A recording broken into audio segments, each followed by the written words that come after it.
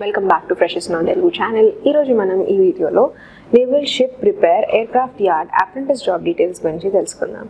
Apprentice Job Details మీకు ఓన్గా చదువుకోవాలి అనుకుంటే డిస్క్రిప్షన్ బాక్స్లో అఫీషియల్ నోటిఫికేషన్ లింక్ ఉంటుంది, చెక్ చేయొచ్చు. అండ్ ఫ్రెషర్స్ వెబ్సైట్ ద్వారా కూడా మీకు డీటెయిల్స్ ప్లస్ డైరెక్ట్గా అప్లై చేసుకోవడానికి లింక్స్ అన్నీ ఒకే చోట దొరుకుతాయి. సో ఫ్రెషర్స్ వెబ్సైట్ చెక్ చేయడం మర్చిపోకండి. రెగ్యులర్ జాబ్ అప్డేట్స్ కోసం అయితే మీకు టెలిగ్రామ్లో ఫ్రెషర్స్ తెలుగు ఛానల్ జాయిన్ అయితే మీకు రెగ్యులర్ జాబ్ అప్డేట్స్ వస్తాయి. ఒకవేళ డైరెక్ట్గా జాయిన్ అవ్వాలి అనుకుంటే డిస్క్రిప్షన్ బాక్స్లో డైరెక్ట్గా జాయిన్ అవ్వడానికి కూడా లింక్ ఉంటుంది, అది జస్ట్ క్లిక్ చేయండి, డైరెక్ట్గా జాయిన్ అయిపోండి. Apprenticeship training in naval ship యార్డ్లో డెసిగ్నేటెడ్ ట్రేడ్స్కి మీకు various trades are allotment of ట్రేడ్స్లో మీకు వేకెన్సీస్ అనేది అవైలబిలిటీ ఇచ్చారు. సో మనం అఫీషియల్ నోటిఫికేషన్ ద్వారానే డీటెయిల్స్ అని తెలుసుకున్నాము. Applications are invited for ITI qualified Indian citizens, both male and female apply చేయొచ్చు in designated trades. సో ఇది మీకు నేవల్ షిప్ యార్డ్ గోవాలో మీకు ఈ పర్టికులర్ వేకెన్సీస్ అనేది ఉన్నాయి. 150 వేకెన్సీస్ ఉన్నాయి for the naval ship repair yard కర్వర్ and 23 vacancies for aircraft yard Goa. So ఇట్లా 2 డివిజన్స్గా చేసి మీకు వేకెన్సీస్ అన్నిటిని డివైడ్ చేసి మీకు టేబుల్ ఫార్మాట్లో క్లియర్గా ఇచ్చారు. సో ఫస్ట్ ఏ సెక్షన్లో vacancies at naval ship repair yard కర్వర్లో మీకు అప్రెంటిస్షిప్ ట్రేడ్స్ వచ్చేసి carpenter, electrician, electronics mechanic, fitter, information and communication technology system maintenance. And ఈ పర్టిక్యులర్ ట్రేడ్స్ అనేది మీకు ఏదైతే మెన్షన్ చేశారో instrument mechanic, machinist, building constructor, mechanic diesel, machine mechanic, tool maintenance, plumber, tailor, sheet metal worker, ఇట్లాగా మీకు various trades mention చేశారు.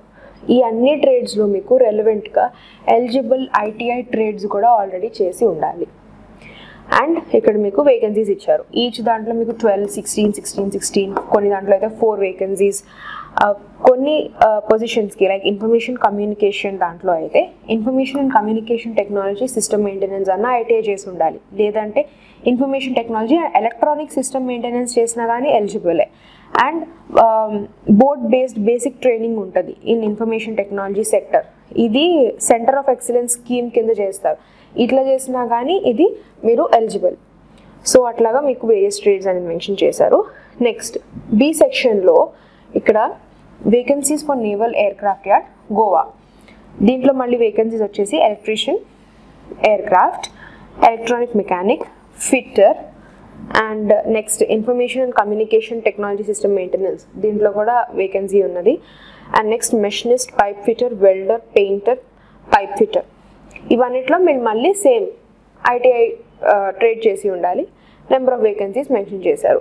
ఏ సెక్షన్లో 150 ఉన్నవి అండ్ బి సెక్షన్లో టోటల్ 23 వేకెన్సీస్ ఉన్నాయి. సో ఆల్రెడీ చెప్పాను ఇట్లాగా 2 places are unit wise division అనేది ఆల్రెడీ చేశారని.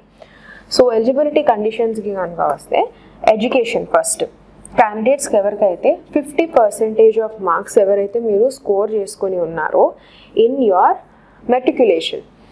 సో మెట్రికులేషన్ ఆర్ ఇట్స్ ఈక్వలెంట్లో ఒకవేళ మీరు 50% ఆఫ్ మార్క్స్ స్కోర్ చేసి ఉండి plus 65% of marks in ITI ట్రేడ్లో మీరు కనుక ఈ పర్టికులర్ పర్సంటేజ్ కనుక ఉంటే ఎడ్యుకేషన్ ఎలిజిబిలిటీ అనేది మీరు క్వాలిఫై అయిపోయినట్టు.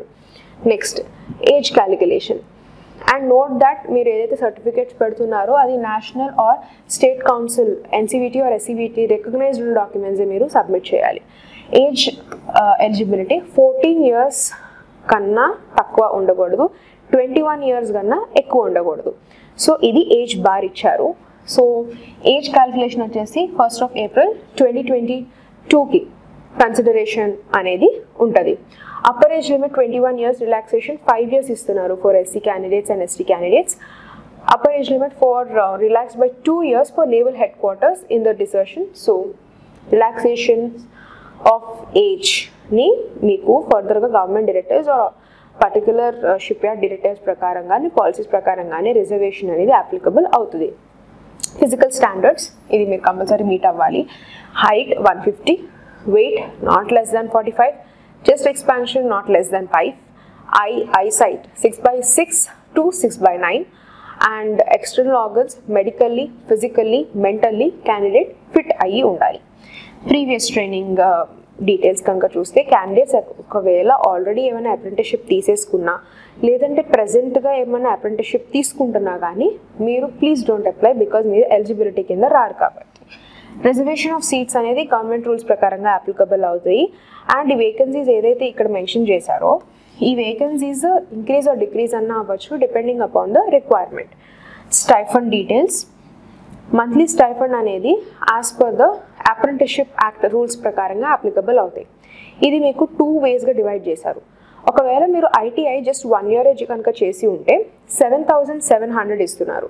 ఒకవేళ మీరు 2 years ఐటీఐ ట్రేడ్ కనుక చేసి ఉంటే 8,050 per month. ఇట్లా మీకు 2 year ఐటీఐ ట్రేడ్ చేసిన వాళ్ళకి ఇట్లా స్టైఫండ్ ఇస్తున్నారు. సో ఇట్లాగా 2 కేటగిరీస్గా డివైడ్ చేశారు స్టైఫండ్ బేసిస్కి. Next application procedure. ఎవరైతే ఇంట్రెస్టెడ్ ఉన్నారో మీరు ఫస్ట్ రిజిస్టర్ చేసుకోవాలి. రిజిస్టర్ చేసుకున్న అప్రెంటిస్షిప్ ప్రొఫైల్ ఏదైతే ఉంటుందో ఆ ప్రొఫైల్ని మీరు ఇక్కడ మీకు రిజిస్టర్డ్ స్పీడ్ పోస్ట్ చేయాలి ఇక్కడ ఇచ్చిన అడ్రస్కి. ఇది కూడా మీకు date limited time 30 days from the publication. So మీకు only 30 days from the publication time ఉంటుంది కాబట్టి దీనిలోపే మీరు మీ speed post are registered post అనేది మీరు పెట్టిన ప్రొఫైల్ ఏదైతే ఉందో అది మీరు బై పోస్ట్ పంపించాలి. సో మీరు రిజిస్టర్ ఎక్కడ చేసుకోవాలి? ఇక్కడ మీకు వెబ్సైట్ ఇచ్చారు. ఈ వెబ్సైట్ కనుక వెళ్తే మీరు రిజిస్ట్రేషన్ చేసుకోవచ్చు. రిజిస్ట్రేషన్ చేసుకున్నప్పుడు రెలవెంట్ డాక్యుమెంట్స్ కూడా అటాచ్ చేయమంటారు. సో ఒకవేళ అడిగితే డాక్యుమెంట్స్ అటాచ్ చేయండి. స్పీడ్ పోస్ట్కి పంపించేటప్పుడు మాత్రం రెలవెంట్ డాక్యుమెంట్స్ని కూడా అటాచ్ చేసి పంపించండి. సేమ్ డాక్యుమెంట్స్ మీకు ఒరిజినల్ డాక్యుమెంట్స్ కూడా ఉండాలి. ఫర్దర్ డాక్యుమెంట్ వెరిఫికేషన్ జరిగినప్పుడు మీరు ఒరిజినల్ డాక్యుమెంట్స్ తీసుకుని వెళ్ళాలి కాబట్టి అప్పుడు కనుక మీరు ఒరిజినల్ డాక్యుమెంట్స్ తీసుకువెళ్ళకపోతే మొత్తంకి రిజెక్ట్ చేసేస్తారు. అప్లికేషన్ అనేది మీరు క్వాలిఫై అయిన డాక్యుమెంట్స్ లేకపోతే క్యాన్సిలేషన్ ఆఫ్ ద క్యాండిడేట్ అనేది వస్తుంది. సో అప్రెంటిస్షిప్ ప్రొఫైల్ అనేది మీరు స్పీడ్ రిజిస్టర్డ్ పోస్ట్కి ఇక్కడ ఇచ్చిన అడ్రస్కి పంపించండి. అడ్రస్ నోట్ డౌన్ అన్నా చేసుకోండి, లేదంటే సేమ్ నోటిఫికేషన్ లింక్ డిస్క్రిప్షన్లో ఉంటుంది కాబట్టి అక్కడ అన్నా కానీ మీరు మళ్ళీ రీచెక్ చేసుకోవచ్చు. నెక్స్ట్ మీరు పంపించిన ఏదైతే పోస్ట్ ప్రొఫైల్ అప్లికేషన్ ఏదైతే ఉంటుందో రిజిస్టర్ చేసుకున్న ప్రొఫైల్ మీరు మళ్ళీ ప్రింట్ చేసుకుని పంపిస్తారు కదా, దాంతోపాటు ఏమేమి డాక్యుమెంట్స్ పంపించాలి కూడా చెక్ లిస్ట్ ఇచ్చేసారు. చెక్ లిస్ట్ని క్లియర్గా ఫాలో అయిపోతే మీకు తెలుస్తుంది. Attested copy of matriculation or the 10th mark sheet. Next ITI mark sheets. ITI mark sheet just marks memo కాదు, ఈచ్ సెమిస్టర్ మార్క్స్ కూడా పంపించాలి. నెక్స్ట్ కేటగిరీ వైజ్ సర్టిఫికేట్ అంటే ఏదైతే మీరు కేటగిరీకి బిలాంగ్ అవుతున్నారో SC, OBC, NCL, EWS etcetera. Next attested disability certificate. ఒకవేళ PWD కనుక అయితే మెడికల్లీ ఆథరైజ్డ్ పీడబ్ల్యూడీ సర్టిఫికేట్ అనేది కూడా మీరు క్యాండిడేట్ పెట్టుకోవాలి. Certificate of the competent authority. ఒకవేళ మీరు naval, defence, civilian employee division కింద ఎవరైనా క్యాండిడేట్స్ కనుక ఉంటే దానికి సంబంధించిన relevant documents. Next certificate of undertaking the apprenticeship training declaration certificate, ఇది కూడా మీరు చేయాలి. సో సర్టిఫికేట్ ఆఫ్ అండర్టేకింగ్ ఎట్లా ఉంటుంది అని కూడా ఫార్మాట్ ఇక్కడ ఇచ్చేసారు. సేమ్ ఇదే ఫాలో అవ్వచ్చు. సో సర్టిఫికేట్ ఆఫ్ అండర్టేకింగ్ ఈ విధంగా ఉంటుంది. ఇంతే, మీ నేమ్, మీ సిగ్నేచర్, మళ్ళీ మీ name, Aadhaar card number, place, date, అంతే. ఇది సర్టిఫికేట్ ఆఫ్ అండర్టేకింగ్ ఇక్కడే అటాచ్ చేశారు కాబట్టి మీరు ఏం కంగారు పడాల్సిన అవసరం లేదు. సేమ్ మీరు తీసుకోవచ్చు for reference. Next selection procedure. ఏ విధంగా సెలెక్ట్ చేస్తారు? ఫస్ట్ సెలెక్షన్ అనేది బేసింగ్ అపాన్ ద మార్క్స్. మీకు ఏదైతే మ్యాట్రిక్స్లో ఐటీఐ ఎగ్జామినేషన్లో ఏదైతే మార్క్స్ వస్తాయో దాన్ని ఫస్ట్ ఇనిషియల్ స్క్రీనింగ్ కింద తీసుకుంటారు. మెరిట్ లిస్ట్ అనేది ఆ బేసిస్ బట్టి ప్రిపేర్ అవుతుంది. మెరిట్ లిస్ట్ ఎవరైతే ఉంటారో ఆ లిస్ట్లో ఉన్న వాళ్ళు నెక్స్ట్ స్టెప్ చేయాల్సింది written test and interview. Written test, interview qualify అయితేనే అపాయింట్మెంట్ అనేది ఉంటుంది. So call letters for the written examination అనేది ఎలిజిబుల్ క్యాండిడేట్స్కి ఏదైతే ఈమెయిల్ ఐడి మీరు రిజిస్టర్ చేసుకుంటారో ఆర్ అప్లికేషన్లో మీరు ఏదైతే email ID, mobile number mention చేస్తారో దానికి మీకు కాల్ లెటర్ అనేది వస్తుంది. టైం టు టైం అఫీషియల్ వెబ్సైట్ని, మీ ఈమెయిల్స్ని చెక్ చేయడం మర్చిపోకండి. ఎందుకంటే మీకు ఒకవేళ ఈమెయిల్ రాలేదు అంటే ఐదర్ మీరు డిస్క్వాలిఫై అన్నట్టు, లేదంటే మీరు ఫుల్ ఎలిజిబిలిటీ ఉన్నా మీకు ఈమెయిల్ రాలేదంటే మీ email ID problem. Because organisation ఎట్లాంటి రెస్పాన్సిబిలిటీ తీసుకోదు కాబట్టి అందుకే ముందుగా చూసుకొని ఫర్దర్గా ప్రొసీడ్ అవ్వండి.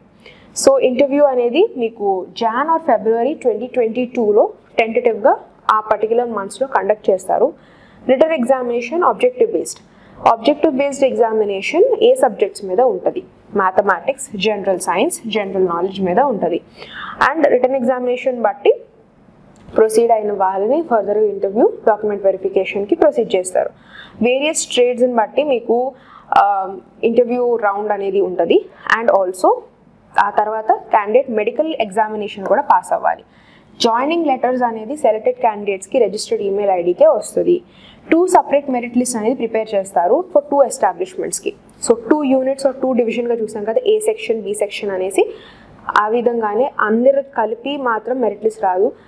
ఆ యూనిట్ వాళ్ళకి సపరేట్గా, ఈ యూనిట్ వాళ్ళకి సపరేట్గా కానీ మీకు 2 మెరిట్ లిస్టులు అనేది వస్తుంది. సో లిస్ట్ని ఎక్కడ మిస్ అవ్వకండి, టైం టు టైం మీరు చెక్ చేసుకుంటూ ఉండండి.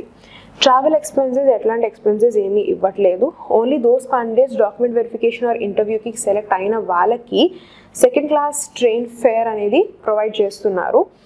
And next boarding are lodging accommodation అంటూ ఏం ప్రొవైడ్ చేయట్లేదు. We have to make your own arrangements. Commencement of training selected క్యాండిడేట్స్కి మీకు ట్రైనింగ్ అనేది ఏప్రిల్ 2022 నుంచి ఉండొచ్చు అనేసి అంటున్నారు. టెంటేటివ్గా మీకు ఎగ్జాక్ట్లీ ఆ డేట్లోనే స్టార్ట్ అవుతుందని ఏం లేదు, ఇంటిమేషన్ మీకు ఫర్దర్గా వస్తుంది. హాస్టల్ ఫెసిలిటీ, లిమిటెడ్ అకామిడేషన్ అనేది ఉంటుంది. అండ్ అది కూడా ఓన్లీ బాయ్స్కి మాత్రమే అవైలబుల్ ఉంటుంది for hostels, that is in Carver. And also next one, hostel facility in Goa అంటూ ఏమీ లేదు. Next point, rejection. Due date తర్వాత మీకు అప్లికేషన్ వచ్చినా కానీ, డ్యూ డేట్ తర్వాత మీ పోస్ట్ వెళ్ళినా కానీ, ఆర్ డ్యూ డేట్కి మీకు ఎగ్జాక్ట్గా ఇచ్చిన ఫార్మాట్స్ ప్రకారంగా మీరు ఎలిజిబిలిటీ లేకపోయినా కానీ, ఇన్కంప్లీట్ అప్లికేషన్స్ ఉన్నా కానీ, డాక్యుమెంట్స్ మిస్ అయినా కానీ, ఇవన్నీ will lead to rejection. Next, ఎట్లాంటి ఆబ్లిగేషన్ ఆర్ క్లెయిమ్ తీసుకోవడానికి లేదు. మీకు అప్రెంటిస్షిప్ పీరియడ్ ఎంతవరకు అయితే ఉంటుందో అంతవరకు మీరు ఆ ట్రైనింగ్ పీరియడ్ వరకే ఆర్గనైజేషన్ రెస్పాన్సిబుల్ ఉంటుంది.